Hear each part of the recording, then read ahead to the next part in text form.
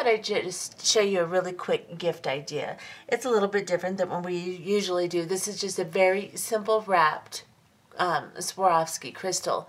And I just thought I'd show you how I wrap these. You can use them for pendant, or you can use them like I did here for earrings. I just put them on a sterling silver French wire, little fancy French wire here. And they are really fast and easy to make, and they make perfect gifts. Of course, you don't have to have Swarovski crystals. They can be any top drilled crystal, just as long as the wire will fit through the top hole twice. So let's look at what we need for this project. Oh yeah, I forgot to tell you guys that I'm going to make this necklace too. Well, it was an afterthought. I decided that I wanted to do something else with the little component that we're making today, the little simple wire wrapped component. I decided I wanted to show you a few other things that can be done with it, or one other thing in particular, this can be done with it, and just give you a little idea. I know most of you are familiar with stringing and with wire wrapping and using jump rings and stuff, so I just do a real quick run through on how I put this together. I do add to the material list some 4mm round beads. These are metal beads. I also add some 6mm round jump rings and a toggle clasp, of course. And those are some of the things, if you want to make this, that you should have. Also some crystals. These are Herkimer crystals. I bought them at a bead show. You could use just regular clear or whatever color you want, roundel crystals, if you decide you want to make this necklace. Anyway, let's go ahead and get started. Okay, so this is what you're going to need for this project today. You're going to need some artistic wire. This is 22 gauge soft, and it is silver tone, the bright silver tone. And then you will need 2 crystals. These are Swarovski teardrop crystals. They are 22mm long, 10mm wide. You can use any top drilled crystal for this that you would like. It doesn't have to be a Swarovski. It doesn't have to be this size. But this is what I'm using today. And as long as you have a big enough hole in the top of the crystal to run your wire through twice, you should be able to use it.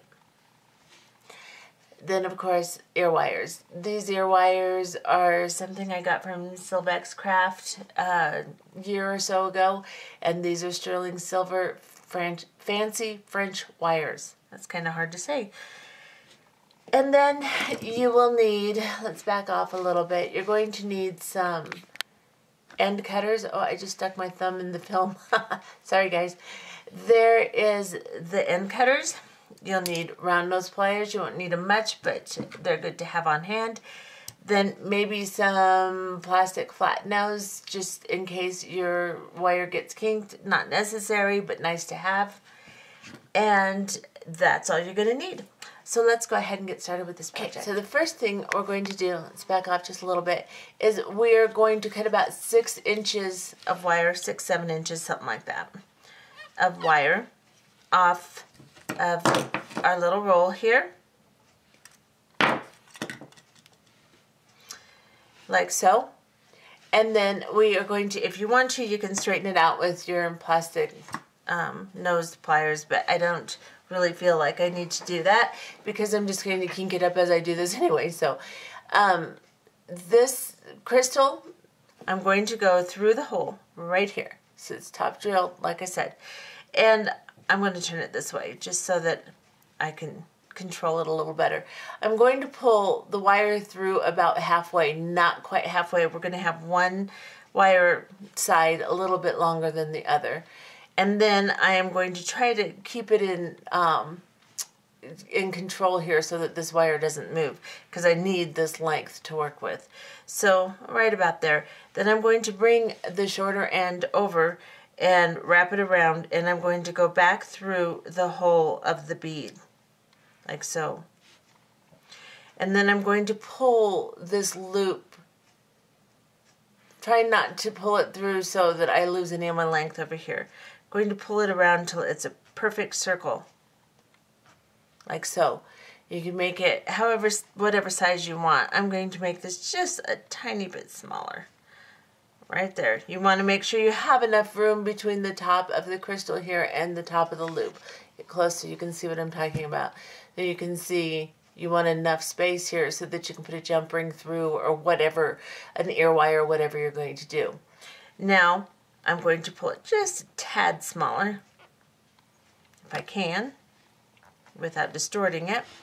Then I'm going to take the other side of the wire again. Let's back off. I'm going to take the short side, and I'm going to go back through it again. So I'm going to try to hold on to everything nice and secure, and without kinking my wire, I'm going to bring it around into a circle and push it back through the whole of the bead again, like so.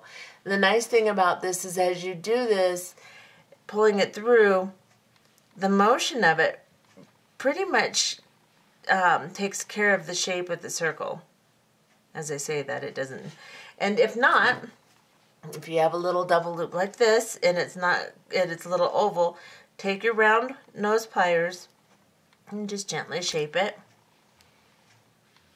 so that it lays against the other loop nicely, like so.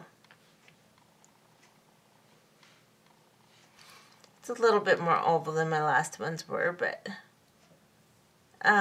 it's still pretty. It's still nice and neat. So now I am going to lay this short one down, the short end of wire down against my bead, like so. And then I'm going to take the long end, let's back off a little bit, and I'm going to start wrapping this nice and tightly around the bead. Wire on top, or just lay the wire neatly as you do this. Let's get a little closer so you can see. Just layer it as you go, as neatly as you possibly can. You may want to count how many turns you take if you want your, if you're making a matching set and you want them to be exactly the same. You'll count your turns around. Now, I'm going to lift this a little bit. I'm going to cut this one right here and push it down. And then I'm going to bend this one out a little bit and cut it as close as I can. And then I'll just tuck this up under a little bit with my round nose pliers here if I can. I should have cut that a little closer. And there we go, that's better. And then I can shape it however I want. And then you have a perfectly wrapped little crystal. Really easy, really fast. And you can put a jump ring on this if you want. I could open up a jump ring, slide it on there, and use it for a pendant on a chain. Or I can open ear wire. Now these ear wire loops are really little, and this is kind of thick here because I have it doubled. I could use a jump ring to put on here too. If my ear wire doesn't fit on it, then I can do that. But I'm going to try to just open the ear wire, if I can find which end opens here. Yeah, it would be better if I used these. Okay, so I'm going to open it side to side, and then I'm just going to slide this on here, and then I'm going to close it again, if I can. And then I have a really pretty, high quality piece of jewelry to give someone for a gift. And that's, I don't know how you could get much prettier than that for a nice, simple, elegant gift. And there you have it. Okay, so I have decided that I am going to make a little necklace. I have two of my crystals wrapped just like I just showed you. I just didn't put the ear wires on them. And now I am going to make something out of these. So what I'm going to add into the mix are some jump rings. These are fairly large, probably 6mm round, something like that, jump rings. Let me look at the package, see if it says. Oh, I'm just filling them. I think it says 6mm. And I've got some crimp beads, Beading crimp beads.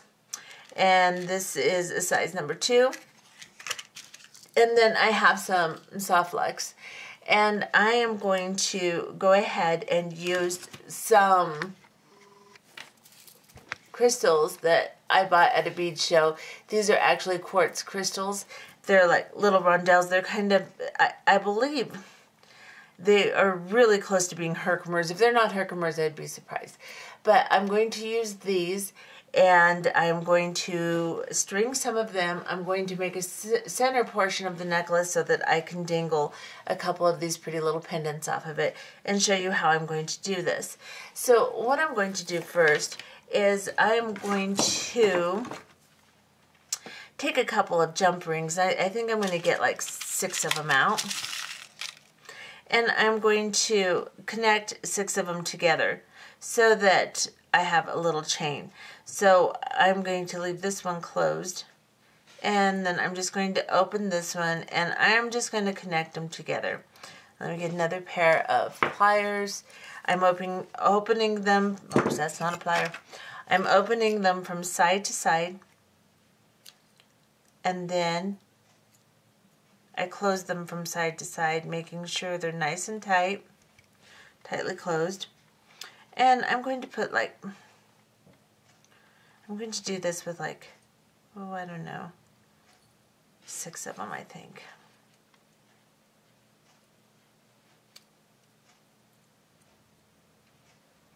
So then, actually I'm going to do 4 here. I'm going to pick up another one.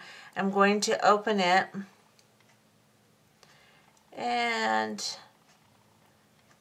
I am going to slide my pendant onto it like this, one of my crystals, and then I'm going to slide that onto the 3 I just connected together. Make sure I shut these tight. I don't really like using jump rings, but I don't have any chain that matches my wire that I used really well, but these jump rings do, so I'm going to use them. And then I think I am going to open one, connect it to the second or the third jump ring down. So on this, I have 4 jump rings. I'm going to connect this one on the 3rd jump ring down, maybe. Oh, so much fun working with jump rings. Okay, right there. I've done chain mail, and I love it. It turns out so pretty, but I hate doing it. I hate working with these little things because I don't know, they just irritate me. I don't know. And then I'm going to pick up another, and I'm going to connect it to the one I just connected to, the 3rd one down, and close it. And then I think I'm going to do one more. And this one I'm going to connect to my other pendant and onto, oops, yeah, see? I didn't get that one closed well. That's okay, I'll close this one.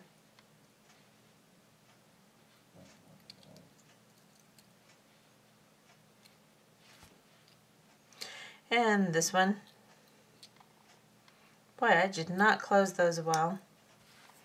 I don't know if you can even see what I'm doing. This is just me playing, guys. I'm just playing. I hope I don't bore you to death, but I just wanted to make something for my mother for Christmas, and she loves these crystals, so I thought I would make her something with crystals. So now I'm going to open this last one on this one here that I just closed for no reason, and I'm going to connect this to the loop of the other crystal right here instead of connecting it to the other jump rings. Okay, and now you can see why I'm a bead weaver instead of a wire person. Because I stink at it. There we go.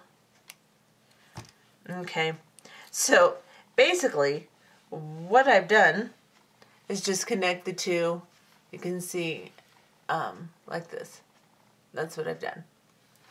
Now I am going to get myself a piece of soft flex, and I think I'm going to make it about, because I'm going to do one on one side and then one on the other side. So I'm going to make this, I need to get something to measure with.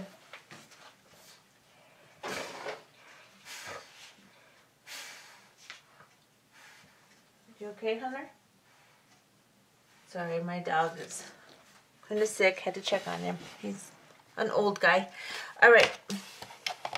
So I'm going to make this, back off. I'm going to go from here to about, I don't know, I'm going to make it about 12 inches long so that I have plenty of room to work with. And I'm going to cut it. And then what I'm going to do is I'm going to have to figure out what I want for a clasp. So I'm going to grab a package of clasps here. This isn't the perfect color, but it's about as close as I've got at this point. So look at the way that opened. Ha ha. This is more of a comedy than it is anything else. Okay, sure. All right. Let's open that up. I'm going to grab one of these out. Move these out of the way. And I am going to go through a crimp bead, which I don't have opened either. See what a mess I can make with these.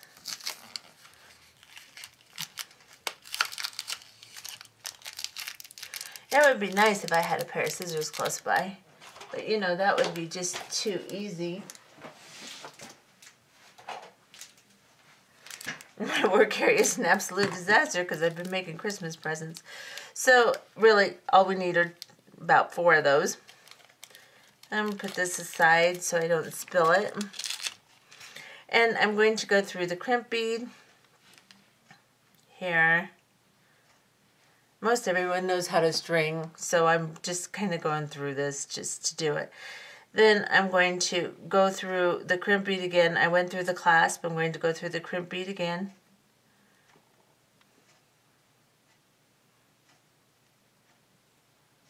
And if I can get that through, pull this down like so. Then I'm going to crimp this bead. So you use the back of your crimpers first, and then go to the front of the crimp pliers and crimp it again. And let me show you. So what I've done is I've just crimped around like this. Now I am just going to string as many as I think it will take of my crystals on here. I'm not going to make you watch me do that. And then I will crimp the other end and attach it to my pendants.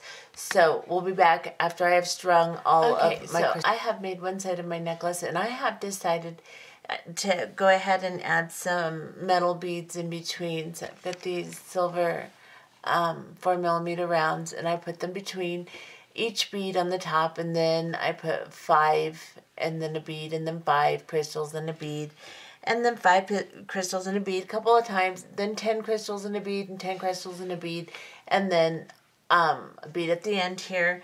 And I am going to do a crimp end so that I can attach this to my jump ring in the middle. So what I'm going to do is I'm going to grab a crimp bead. I'm going to bring it down to my work like this. And then I'm going to go back through the crimp bead and back through the crystal on the, or not the crystal, but the 4mm round. I'm going to go through the crimp bead, maybe, and the 4mm round right underneath it. Now you don't want to pull it incredibly tight. You want to leave a tiny bit of slack in here. When I very first started, I thought that when you strung, there should be no wire showing at all next to your crimps. On this end, I don't really have a lot. However, I have learned since that if there isn't a tiny bit of slack in the wire for some movement between the beads, then it'll break. So leave a tiny bit, and then let's crimp this bead. So I have brought it through. I brought it through the crimp bead. I brought it through this bead. There's a tiny bit of movement here. Not a lot, but tiny bit. And then I am going to crimp by squeezing the back end here, and then turning it sideways and squeezing the front little section in the crimp bead pliers here. And that closes it. I'm going to look and make sure I have a nice closing. And then I'm going to give it just one more little squeeze in the very tip here to make sure it's tight. And then I am going to cut off this excess stuff. Now I'm going through this very quickly. I believe that most of the people that watch my channel should know how to string, so I'm not getting too detailed, but this is one side of my necklace. Now, I'm going to go off camera and I'm going to make the other side. I will start the same way, but I'll put my other end of my toggle on. I will count how many beads I have in each section, make it exactly the same, and then I will be back. I will crimp the end just like this, and I'll be right back. So I discovered off camera that my end of my clasp didn't want to lay right. So I'm just going to make a loop, and I had to add a jump ring, so I had to redo this so that I could add a jump ring. So what I'm going to do on this one is I am going to just make a loop. I put my little jump ring on my soft flex, and I'm going to bend it around just like I did earlier. Go through, but I'm not going to have the clasp on it. I'm just going to make a loop in my wire to make an end stop basically, and something also that I can put my jump ring on. So I'm just going to run that through, pull it down to the size that I think it should be. Well, if I can grab that other little end. So I want to look at this end and see basically what size. It's pretty small, so I'm going to pull this really pretty small, about like this. And then I'm just going to crimp this like this, and then I can start stringing. So I'm going to take this and crimp it like so. And then I will start stringing and make it exactly like this. Okay, so I have made both sides of my necklace now. And what I'm going to do is I'm going to get my little pendant combination I made here, this little guy here, and I'm going to open the very last jump ring on this little combination I made, and I'm going to slide one end on one side of the pendant, and then slide the other end on to the jump ring like so, and then I'm going to close this jump ring. Now you could use a closed jump ring here. It would be safer if you had one that was closed, and then just attach jump rings on either side of your little strands that we made for the necklace, and then attach them to the closed jump ring. It would be a little bit more secure, because jump rings are pretty much the weakest link, quite literally. And so what I have now is, this is the bottom of my necklace. Let me arrange it so you can see what it looks like.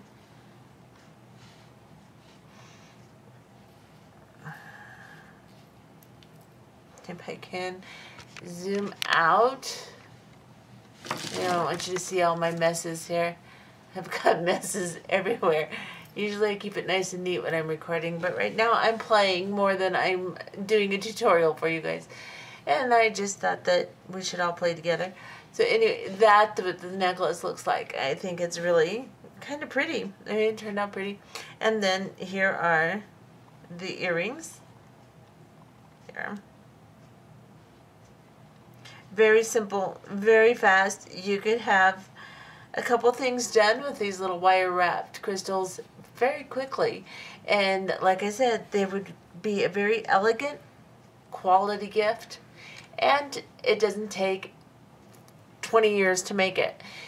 Anyway, I hope you enjoyed this tutorial. If not, I'm sorry. Bye bye.